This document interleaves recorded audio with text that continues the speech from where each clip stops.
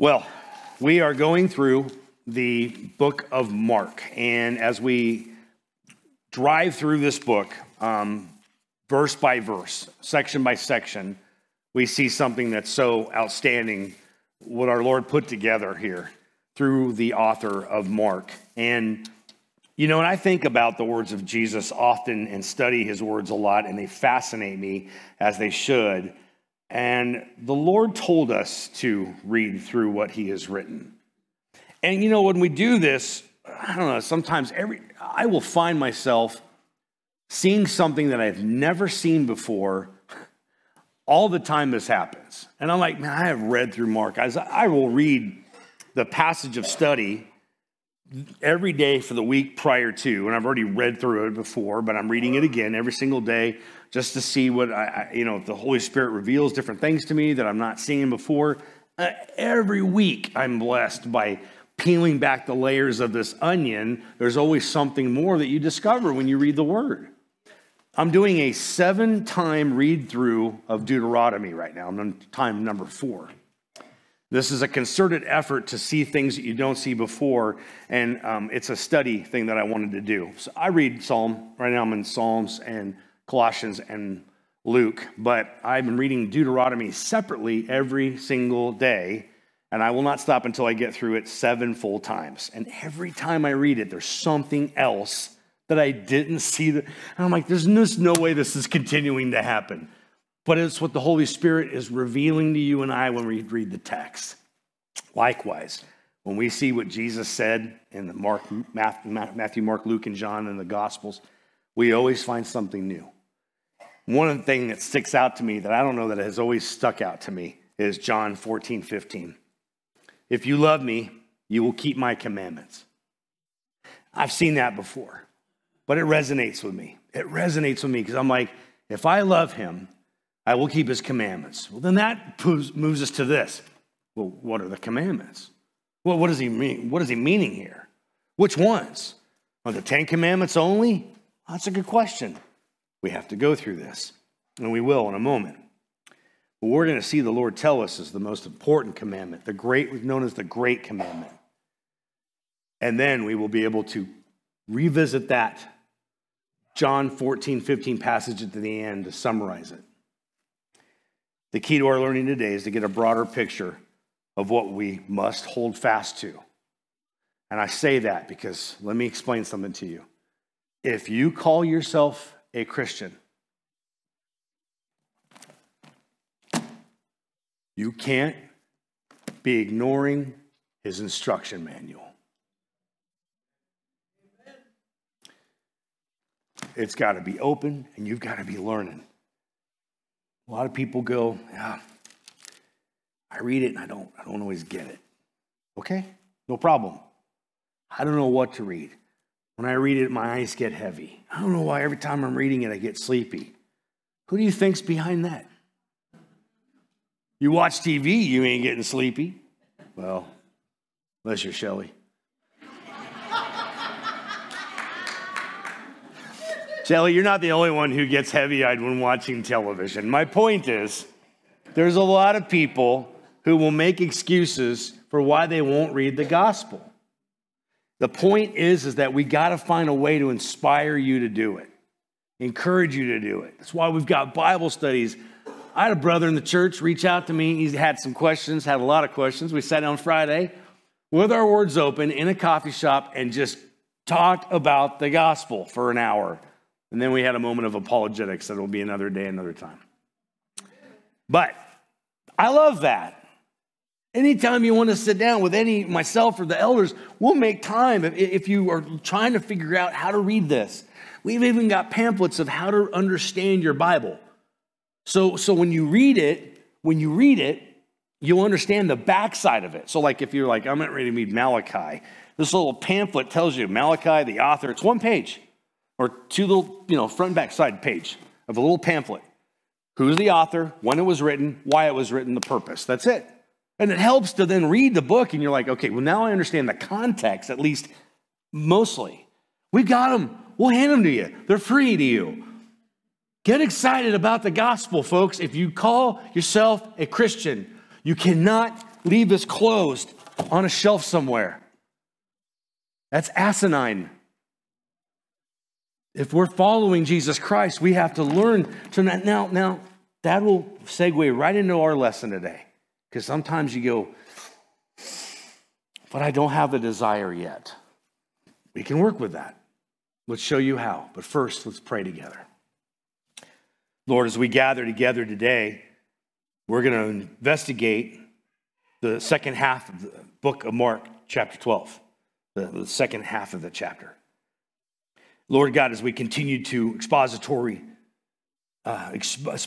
preach, Lord God, through the book of Mark, we ask you, Lord Jesus, that you would just please let us see the words that are in front of us. That you would open our eyes to see what your word says and open our ears to receive it. Write your words upon our hearts, Lord. This is all for us to extract, to eat, to take and read, and to help us understand who you are, who you really are. We ask you, Lord God, to please help us to put aside anything that we're thinking of that gets in our way right now for the next half hour. Let us just focus on you, focus on your scripture, focus on what is going on here in the book of Mark, and walk away from this with a better understanding. Now, I humble myself before your throne, and I ask you, Lord God, to remove me and use me as a mouthpiece, Lord God, as a vessel to preach your gospel, but may I not get in the way of your spirit moving through this place. Your word going forward. May your word go forward and never return void. And Lord Jesus, may your spirit go before us in this morning in the message. We ask all this in your precious name, Jesus, and we ask you to be glorified on this day. Amen. Mark 12, 28 through 44. Would you please stand with me, get your blood flow going as we read the introduction to this through verse 34. And one of the scribes came up and heard them disputing with one another, and seeing that he had answered them well, asked him, which commandment is the most important of all?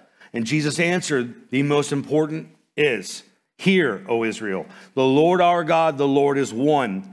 And you shall love the Lord your God with all of your heart and with all of your soul and with all your mind and with all your strength. The second is this, you shall love your neighbor as yourself. There is no other commandment greater than these. And the scribe said to him, you are right, teacher. You have truly said that he is one and there is no one other besides him. No other besides him. And to love him with all the heart and with all the understanding and with all the strength, and to love one's neighbor as oneself is much more than all whole burnt offerings and sacrifices. And when Jesus saw that he answered wisely, he said to him, you are not far from the kingdom of God. And after that, no one dared to ask him any more questions. Praise God for the reading of his word. You may be seated this morning. Man, I love this. I love this. I love this because I love what the Lord is saying here. It is important, vitally important, that he is being asked, well, what's the most important commandment? And he's telling you and I right here. And not only that, but the scribe says something that's full of wisdom. And Jesus commends him on it. So we're going to talk about that in a second too. But first of all, let me give you a little backdrop here. You'll hear phrases sometimes from the pulpit when we're teaching through the Word of God. It's like Pentateuch. And you're like, okay. Well, the Pentateuch is the first 5 books of the Bible. Who was the author of those? Good job. Moses. Genesis, Exodus, Numbers, Leviticus, and Deuteronomy. Those are the 5 books. They're called the Pentateuch. Penta, 5, okay? The Torah, you hear that word sometimes. That encompasses all of the law of God in the Old Testament, okay? Torah means law of God, and within the Torah, there are 613 commandments. Wow. 613. 365 are negative in form. You shall not. Meanwhile, 248 are positive. You shall. The layperson, the unbeliever, somebody who doesn't understand anything about what we're supposed to be teaching from a pulpit in a church, is that we don't understand when we pick up and we read a very difficult law in Leviticus that we think that that's how Christians are supposed to perform things now. Quit watching TikTok with the morons to get your theology, folks. So let me explain something to you. The Torah was both a blessing and a curse. John talked about it this morning. The Red Sea parted. Don't care if you still struggle with that or not. Not up for debate. It happened. It's been proven to happen with archaeological digs. Even to prove the point, I believed it before I even knew that. The Red Sea parted. The land dried. They walked through it. As soon as they got through, Moses turned around and bam, and they dead. Israel saw this monumental miracle. And it's a couple weeks later, they're complaining. Days later, they're complaining about what they're eating.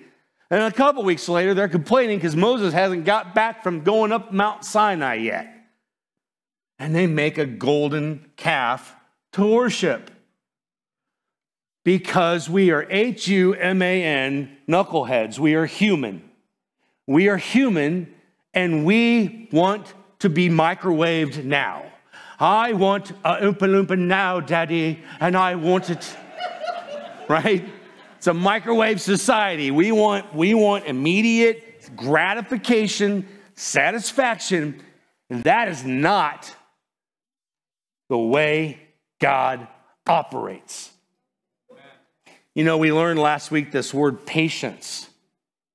The virtue of Christianity is patience. It's one of the 9 fruit of the Spirit. It is not up to you when you get what you want. And you get enough of what you want. If I want double blended mocha from Scooters, I'm running down the street to get me a large double blended, now sugar-free mocha from Scooters. That's my jam. But anyway, you know, we have things that we want like this and we get it. But not everything in life can be like that. And we have to learn the fruit of the Spirit is something that we must emulate. And patience is one of those things. The nation of Israel was not patient. They were defiant, much like us. We, too, are like this. But we have a God that forgives us of that. When I think about these crazy commandments of the Old Testament, it makes us wonder about exactly where God was going here. Because of that worship of that golden calf, they got punished. Could have all been dead. He was ready to wipe them off the planet. Moses appeals on their behalf. Only some of them die. Then they get cursed with all these extra laws. Fine, you don't want to trust me? You're going to be punished. That's why they're in there. That's why the Torah exists. However, there are things within the Torah that are important to look at, especially the 10 Commandments. We know the 10 Commandments are really important. Not a single one of them are absurd. Not like stoning your kids when they go crazy on you, right? Taking your wife out to death, public execution if she commits adultery. Things like this, clearly, you could tell they're punishment laws of the old times. That's not something we practice today. Thank you, Lord, for your sacrifice so we don't have to. Because that's what it amounts to. When we look at the 10 Commandments, so Jesus is asked, what's the most important? Love the Lord God. He quotes Deuteronomy 6, and actually it's in Deuteronomy 11 too. It's a recapitulation in Deuteronomy 11, the great commandment, the greatest commandment. What is important? The 10 Commandments and the Great Commandment. The Great Commandment is to love God. Jesus brings all this together. The creedal form of Judaism brings it together to them to explain, love God, love your neighbor. Love God, love your neighbor. They are distinguishable and not separable. You cannot love God and hate everybody. They may annoy you, but you cannot hate them. And you cannot love people and hate God. It is not possible. He is telling you that you must love God. Now, this is the beautiful thing. This brings together the 10 Commandments and one beautiful summary from Jesus. If you love God, you think about the first 5 of the 10 Commandments. No other gods before him. No graven images. Do not take his name in vain. Honor the Sabbath. Honor your mother and father. You love God, that's an emulation of it. Amen. The second is to love your neighbor as yourself. Do not steal, do not murder, do not lie, do not commit adultery, and do not covet people, other people's property, other people's spouses, other things. Don't envy. That happens, those 5, when you love your neighbor. Because you're not going to kill somebody. You're not going to steal from somebody. You're not going to covet their stuff or commit adultery. You know what I mean? Yes, you may certainly fall into these. And all of us have committed an abhorrent amount of grievous acts against these 10 Commandments.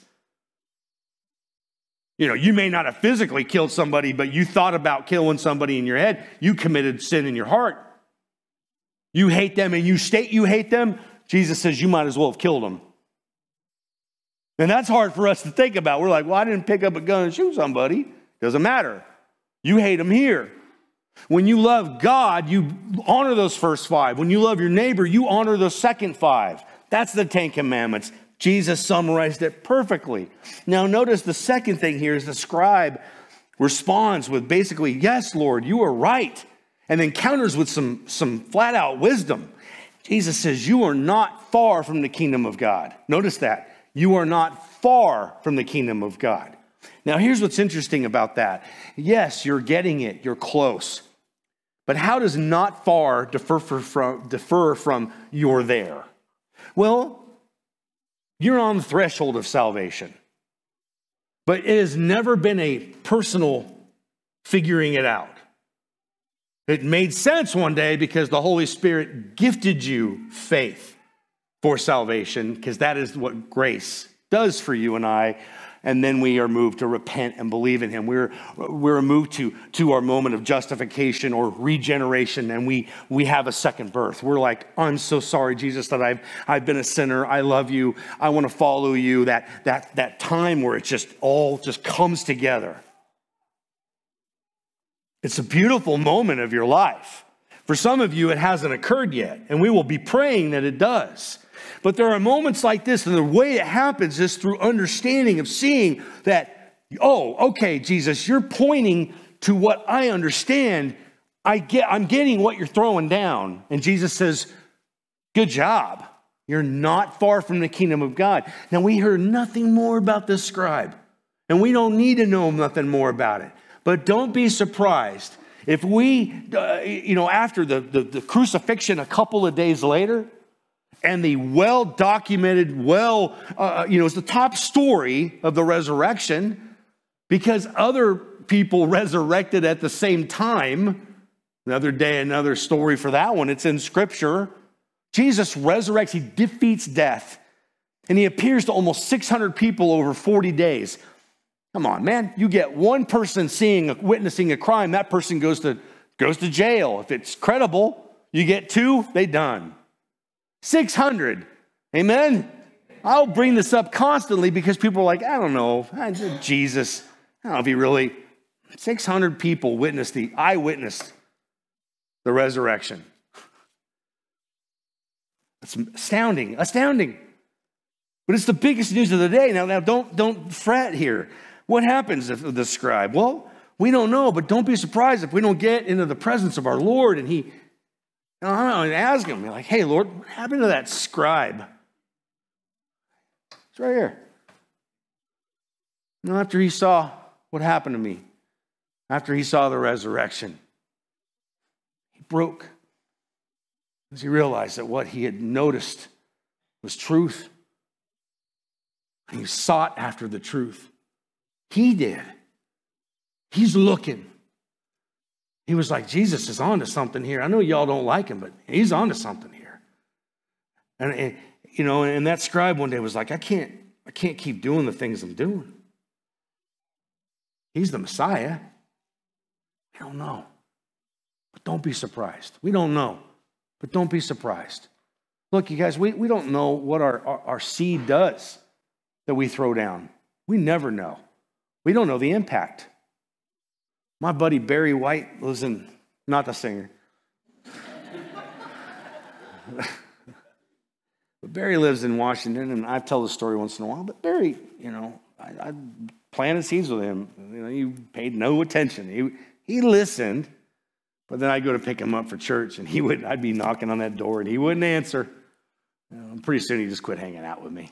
I was getting too religious for him. And then here's, the only good thing about the landfill known as Facebook is that about 9 years ago, I reached out and found him.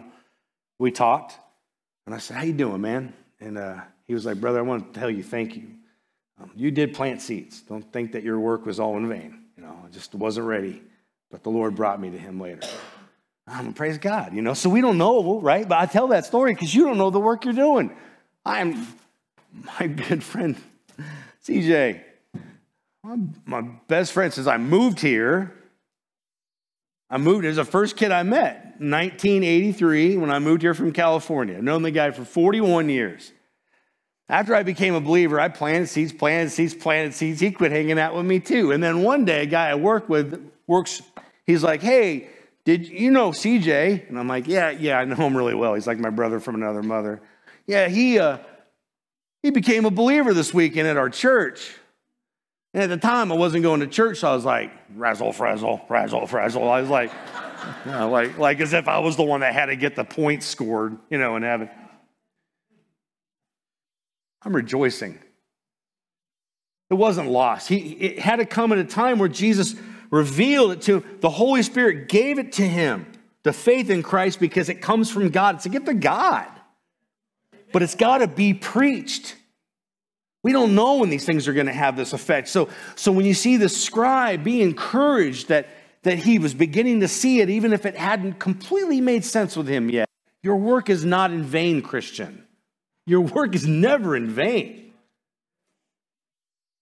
Whose son is the Christ? And as Jesus taught in verse 35, he said, "How can the scribe say that the Christ is the son of David?" David himself and the Holy Spirit declared, "The Lord said to my Lord, sit at my right hand until I put your enemies under your feet." David himself calls him Lord. So how was he his son? And the great throng heard him gladly. Okay, this is a confusing one for a lot of believers. Because if you don't know who King David is, he was the second king of Israel. He was preceded by Saul, followed by Solomon. Saul was the first king. David was the second. His son Solomon was the third. Okay? Saul was a mess. Solomon was amazing for a while. Then he became a mess. Really made things bad for the land of Israel. Right in the middle of that, even David had a big sin to his notch of his credit. But David repented. David repented of a horrible thing that he did in the middle. But what did David love? He loved God. In fact, it said that he was after God's own heart. Listen to the words this morning. He's after God's own heart. That's a trip. Because I'm like, how are you after God? What does that look like? What would be after God's own heart? It's falling in love with Jesus. I believed for many years, but I wasn't surrendering to Christ until that moment came where I was like, I can't have one foot in the grave, in the world, and one over here with the Lord. I got to make the decision. Do I serve the world? I tried. That failed me. He's never failed me. I blame him because this one fails me. But maybe it's time I stop doing that and start serving him 100%. And that's when I decided to jump on that train and took that. It is really kind of a leap of faith, but that's not salvation. I was already a believer. I'm taking that moment where I'm like, all right, I'm all in. I can't do the world anymore. So I'm going to learn how to love you. And I'm going to do my best to surrender into you. And I'm going to let you change me. And he makes you adapt where you can still enjoy things in the world, but you're not serving the world. Christian, you can enjoy things in the world, but not be of the world. And we're not supposed to be. We're in the world, we're not of the world. We're of God. And we can't serve both the world and God. And many of us do that our whole life. We're straddling this fence. We get up on this picket fence. There's the world, there's God. And we're like, man, if I could just, I don't want to go full bore over there.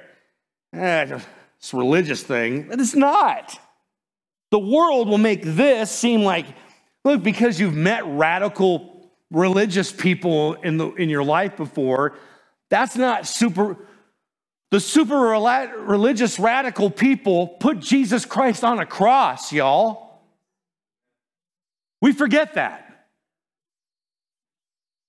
Jesus recognizes the people and states the people, applauds the people who are he's had nothing good to say about any of the scribes. We're going to see that in a second. But this one scribe says, hey, Lord, what's the greatest command? Jesus answers it and he goes, yeah, Jesus, that's what I'm saying. It's like, there's hope for you yet, man. He's still talking to a scribe. In a second, he makes them all look like morons. But we're not there yet. He talks about David. Now, notice Mark notes after that, no one dared to ask him any more questions. He calls our attention, that is Mark, to Christ having not only shut down those who tried to trap him, but having answered them so perfectly that then they didn't have any words to say. That does not mean, however, the question and answer sessions are over. We see that in a moment. Instead, Jesus goes in the temple. He takes his rightful place of authority inside the temple, because the temple is where you go to worship God. Jesus is God incarnate. He walks into the temple and he begins to school them by asking questions of these opponents, these uber religious opponents. Jesus said the scribes missed the mark in calling the Messiah the Son of David. He was not saying the title itself was inappropriate. He himself is the Messiah and the Son of David. And what does that mean? What he's saying is that the scribal understanding of what it means to be the Son of David and the Messiah was inadequate. Look, have you ever heard this term before, Davidic king? Okay, Son of David. You heard that before? Okay, last week we heard the great teaching about the Son of Man, and we heard that. And what does it mean? It means the Son of Mankind, right? We have some great teachers in this church. I was blessed by that one. But this view was, as it remains to be seen, inadequate, because the Jews were thinking that they're going to get a man as king. Jesus was man. 100% man. And he's 100% God. And a lot of people will look at that and they're like, how can a dude be 100% God and 100% man? The study of this is called the hypostatic union. Sorry, I told you, random cough. I have it some time to time. Hypostatic union. That's a $25 word, right? But these are our understandings of Scripture. This is what study of Scripture does. If we understand that Christ is 100% God and 100% man in one, that's an essential doctrine, because it makes you understand that Jesus is in deity. He is God in flesh. If we think, it's like I heard that wonderful lady in Texas, her husband has that big church, and herself gets up there, her first name's Gloria, and she goes, God looked down at Jesus and said, he's such a good man that he blessed him and anointed him to be the Son of God. Blasphemy. Because Jesus is God in the flesh. He is both, he was always with, the world was made through him and for him. Father, Son, Holy Spirit. We might not get our mind around the Trinity, the triune God of one God, three persons, co-equal, co-eternal, but that doesn't render it wrong. It's right. Without the understanding that our God is triune in nature is an essential pillar of our faith. If you deny that, you have a problem. Now, you can work through that. So if you're still struggling, pray that God reveals this to you, and you're going to read that in Scripture. And you're thinking, well, how is it triune? Jesus says, go therefore and make disciples of all nations, baptizing them in the name of the 3 in 1. And then we're like, well, what about this hypostatic union, this 100% God, 100% man? Let me explain something. It might help you a little bit. There's a moment earlier in this book that we went through last year. And it was where Jesus is in the wilderness, and because he's 100% man, he is really hungry after 40 days. You know, I told first service this, I said, I can't imagine. Now, I would like to think that no matter what I go through, I will withstand never, ever turning my back on the Lord. Ever. And I believe that my love for him, I want to believe that I would never, ever do that. Come on. There's always a human part that if I tell you that I would definitely never do it, you're like, yeah, but would you? That's a question all of us have to answer inwardly. But I would rather drown or get burned to death than I would starve to death. I like to eat. I'm just being honest and transparent. I struggle with fasting, but I've done it, but I don't do well with it, which is why those moments of fasting were very important to me, because God really spoke to me when I finally did it. But what the question is here is that, what are you willing to do for your Savior? How far are you willing to go for your Savior? And I think about this because I think, man, I don't know, maybe, you'd like, I could starve to death. I have no problem with that. I don't want to drown. Maybe you're different from me. I know that the question is, we don't want to discuss these things, and it's not up for discussion. It's up for you to think about a little bit for 2 reasons. One is, how far will you go for your Savior? Will you take death for him? The second thing is, let's look at the humanity in order to understand the godliness of Christ Jesus. Because after the end of 40 days, he is starving. Satan shows up and tempts him 3 times. 3 times. He makes everything look delicious and really tasty. That's the human temptation of Jesus. That is where he gets us. But where he does not appeal to the humanity is that because he's 100% God, he's able to say, I rebuke you, Satan. Goodbye, sir. That's what makes him God. Amen. That's what makes him 100% God. Beware of the scribes. And in his teaching, he said, beware of the scribes who like to walk around in long robes and like greetings in the marketplaces and have the best seats in the synagogues and the places of honor at feasts, who devour widows as houses for a pretense, make long prayers. They will receive the greater condemnation. They will receive the greater condemnation. Man, if they had burn cream invented at this point, they would all have to be applying it. Amen? Seriously, though, what a deeper meaning of this direct hit in their religious battleship. You can act religious all day and twice on Sunday. You can put on this facade. But if your heart ain't right, it doesn't matter. And we know this to be true because we see this with our culture itself. Some people who were not scribes dressed themselves up as scribes to convince wealthy widows that they were going to give the money to the temple. And they get around the corner, they take off the scribe robe, and they run off with the dough.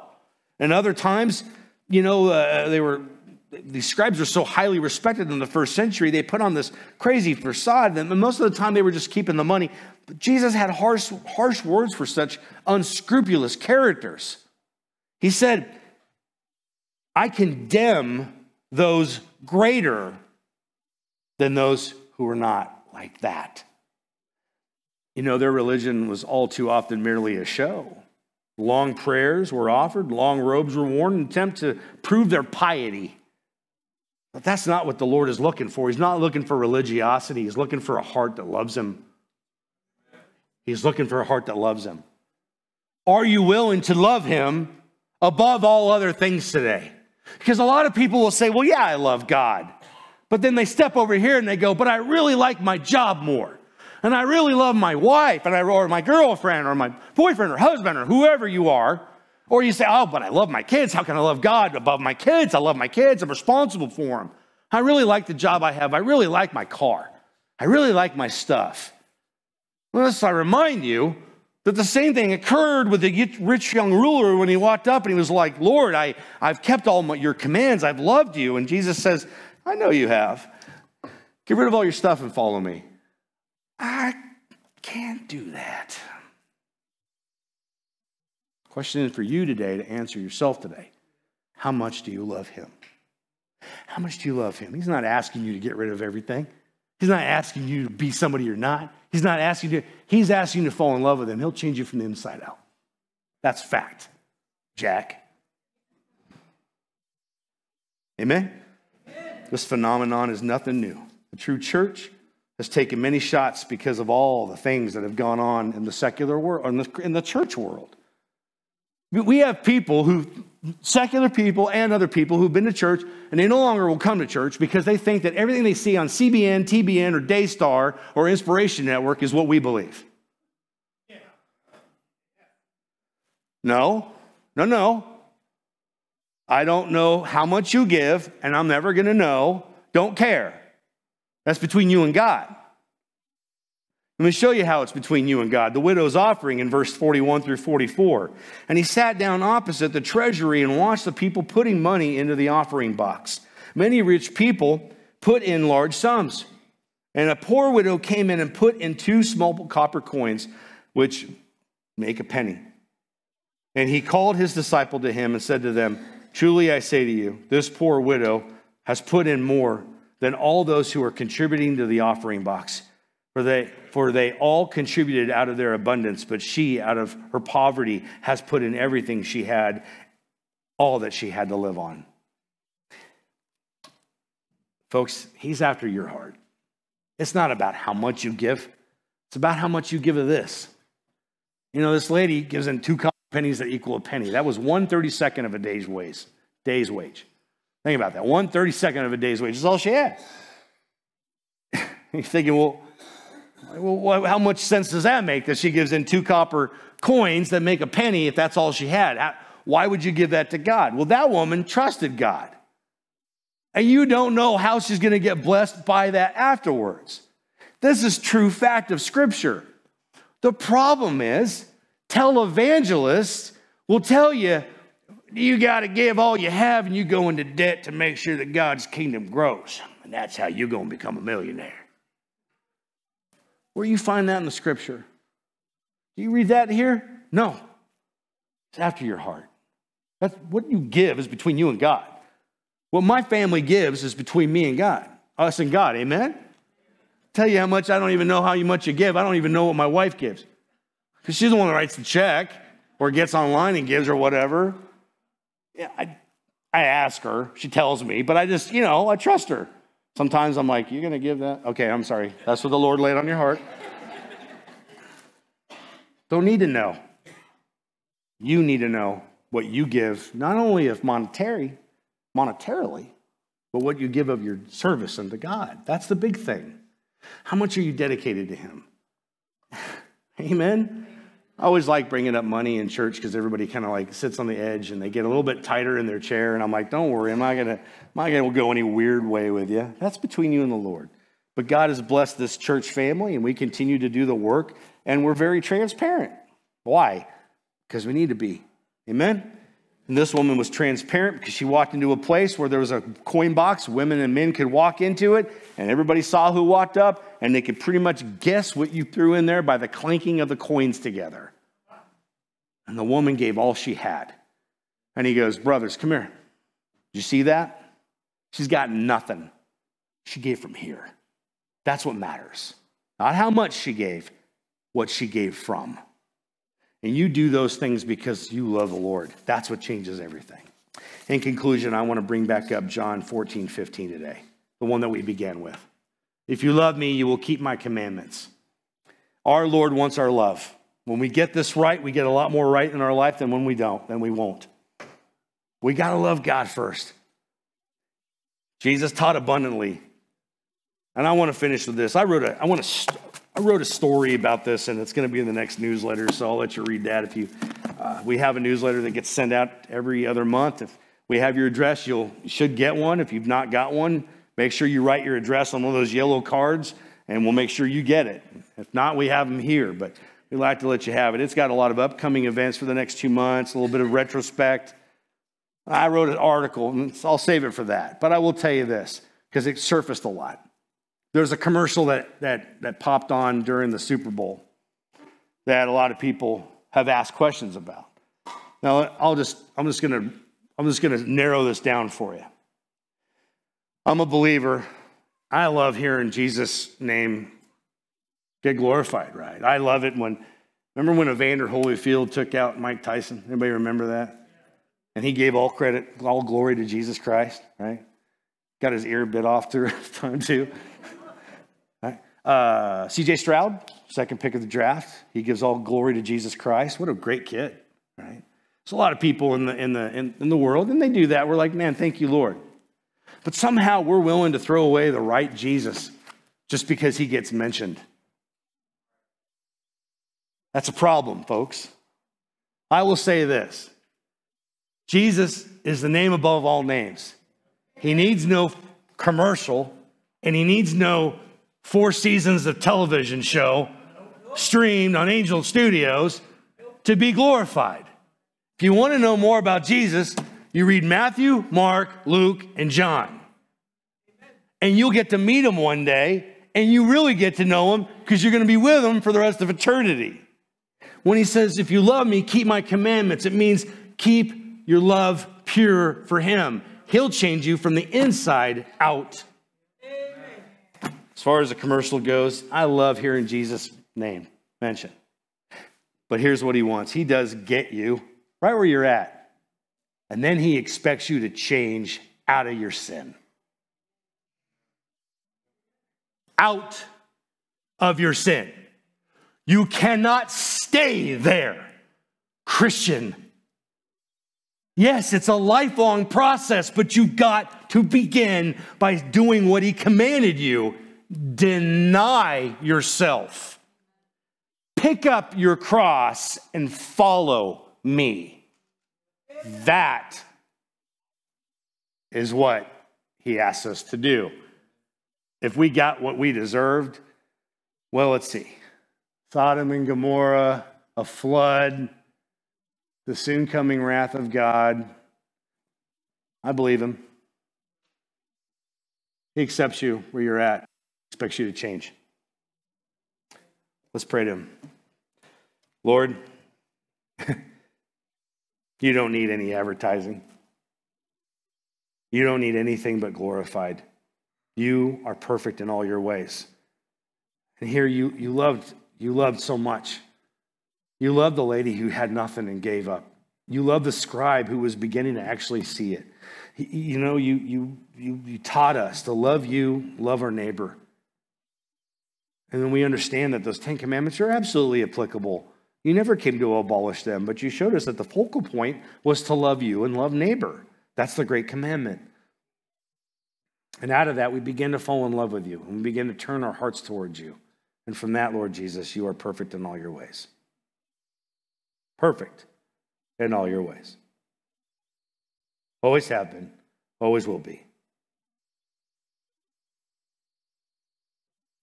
We are not perfect, but we can chase after you and ask for you to make us more like you and less like our worldly self. If anybody today, Lord Jesus, has never repented and believed, today is the day of salvation. May they turn away from their sins, deny themselves, pick up the cross, and follow you. It starts by surrendering to you. And if anybody has done that today, Lord God, let them share it with us, and we will pray with them. Love them and show them that we care for them. It's in your precious name we pray. Amen.